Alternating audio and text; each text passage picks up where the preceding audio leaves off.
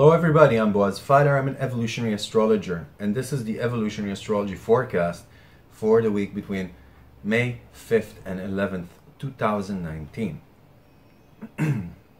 We are opening this week with a new moon that is much more constructive, that is much more harmonious, that provides us with energy that we can build things with, things that can provide us with new structures and transformation eventually in our life, things that could take us forward not just now but for many years to come, that could set the azimuth and direction for things. This is an important new moon. This has always been an important new moon also in ancient cultures, as the sun is at a middle of its journey, at a middle point on its road to full summer. And it's been celebrated in many ancient cultures, always, as a time, especially in the northern hemisphere, that is related to fruiting, that is related to blossoming, that is related to the coming back of light and warmth, to the actually, these are the ingredients that enable life to develop on this earth, to enable everything to flower and bloom and fruit. So as an analogy, this is a great time for us to do the gardening work required for this seed to bloom in full power. Hello, Georgia. Nice of you to join us. How are you doing? Kale. How are you, Georgia? I'm happy to hear that. Do you have anything to say about this new moon, about this time?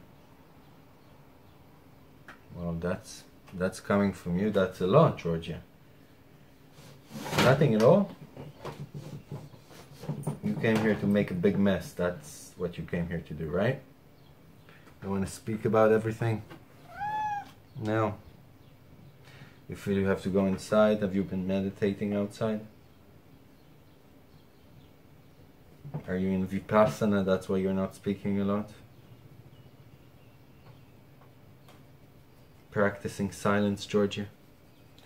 Anyway, I have to go back to the video. I'm sorry, darling. Anyway, so at ancient times, this has always been a symbolic time, a time of new birth. Literally, in nature, cubs are born, animals are born, hatchlings hatch, women get pregnant, and we all get, the juices start flowing. As nature awakens, the juices start flowing. The juices come back flowing, come back up flowing. Everything unfreezes. Everything unfreezes and melts down. And the waters come down from the mountains as great rivers. So, in our life, basically saying it is an amazing time for business. It's an amazing time to make new deals. It's an amazing time to put down those seeds that would flower and bloom and fruit in our life later on. We should set the rails that would carry locomotives from one coast to the next later on. This is the time to do it, and we should squeeze it. And we have the energy to do it. Sometimes we don't believe that we can, but one breath at a time, my friends, one breath at a time. Believe me, this new moon is much more constructive and harmonious. Saying that, there is a T-square in the sky that is combustive in its attitude and in its nature. We're talking about, Georgia, your hairs are getting in my nose. Summer has come and I can definitely feel it. Wow. Anyway, Mars is in Gemini and Jupiter is in Sagittarius, and they're standing head to head when from the side, 90 degrees away, Neptune is looking at both of them. This is a time that our opinions, the way we say things, could be much less controlled. We can believe falsities and we could be incorrect or not empirical and reliable and realistic enough in the way we state things and frame things in our minds. This is a time that our opinions and words could be feistier than usual, that we could be more extreme and engage in more extreme conversations or arguments, or we could just find out that a lot of the things that have been presented were false or illusion in some way, that they were motivated by an onlook or ideology rather than by reality and the nature of things. That the falsity was due to a belief in some kind of theory or ideology that was disproven. It is also a time that we have a triple conjunction in the sky between Hygeia, the goddess of hygiene and health, and Uranus and Mercury. This is a time of great discoveries and health and medicine. And it could be not just on a collective level, it could be that we start thinking outside the box, that we upgrade the way we think, that we get new ideas and new information regarding making our own life better, healthier, more hygienic, and more in tune with the harmony of nature. When it comes to our relationships this week, Venus is undergoing a lot of transits during this week. It is going to square Saturn on Tuesday, and then it's going to be trining Jupiter on Thursday and squaring Pluto. So, as I said, on the one hand, this is a time to seed the seeds. This is a time to go forward, and there could be some hurdles along the way. The road is not necessarily vacant of any challenges, and meet them head on. But when you do, remember your aim. Your aim is to get to where it is you need to be going, not to let drama flare up, not to cry about meeting a challenge along the road, but actually transcending it, transforming it into something to your advantage. So when it comes to the end of the week, as Venus is going to conjunct Aries as well on Friday, it is better that we learn how to be more diplomatic, and even if we are right about things, how to sugarcoat them just enough that they could actually be swallowed by the other side. We could be moving too fast ahead, or being too straightforward with the way we say things, with the way we state things, and even with the way we think. Other than that, there's one more thing I wanted to talk about.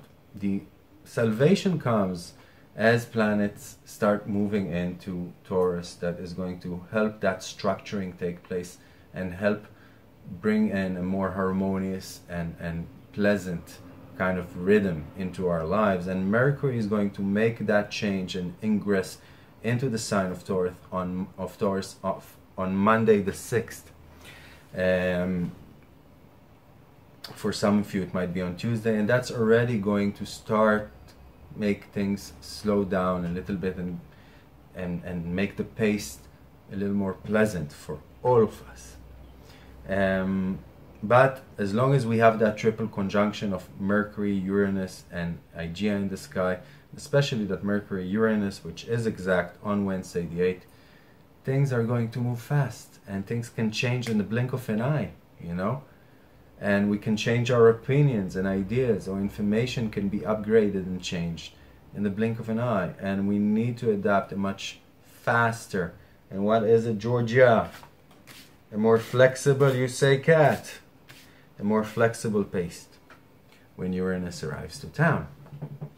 Don't get stuck on your ideas this week. And in that optimistic note, I want to tell you that I dearly want to open up an advanced group. So if you've studied with me before, or you have good knowledge of astrology and you want to deepen it, then just contact me and join our group. And yeah, I think that's about everything I wanted to talk about. I hope you have a great week, and I hope you have great successes this week. And remember, success is not always present at the immediate time of the planting. Sometimes to know that you've been a good farmer, it takes years. But you have that feeling inside that you're doing it right, that you've done everything that you could on your end. And on that note, you know, we have it all wrong. There's so many people who wait for something or someone to bring their salvation. You know, in our personal lives, it could be our spouse, or in the more grandiose scheme of things, you know, we look onto our presidents, we look onto our congressmen, we look on to our coaches and team leaders. All our society is based on this idea that we need to wait for a hero and follow him to our salvation. And we've got it all wrong. We are the heroes we've been waiting for. And until we recognize that in our lives, all these teardrops, all these bubbles of water that make up this vast ocean of humanity would never turn sweeter. That salt is going to remain there, and the sea is going to remain salty until the drops themselves are going to take that salt that they have inside and do something with it. We are the heroes that we've been waiting for. It's no mistake that you're alive right now, right here. In fact, you're alive in the most important time for humanity since its creation. Now, isn't that exciting? And isn't that a big responsibility? We're walking a high rope. We're walking a high rope. What would be the consequences of our communal life here on earth? And I'm going to leave you with that. Thank you for watching. Have a beautiful week. May you live long, prosper. Bye-bye.